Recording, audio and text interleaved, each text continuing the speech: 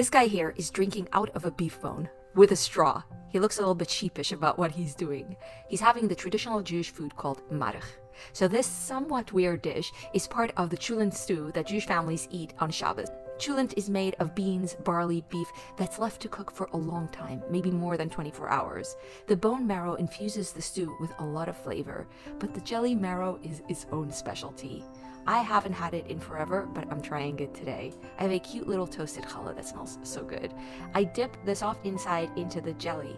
Frankly, I'm a little bit grossed out by how it looks, but it is really good. It's very rich, fatty. It tastes almost like the meat version of butter. You can also suck on the bone, and it's actually quite delicious. I ended up having all of the bones. Bonus fun fact, there's a Yiddish expression, "You're sucking out my marrow," which is to say, you're tormenting me.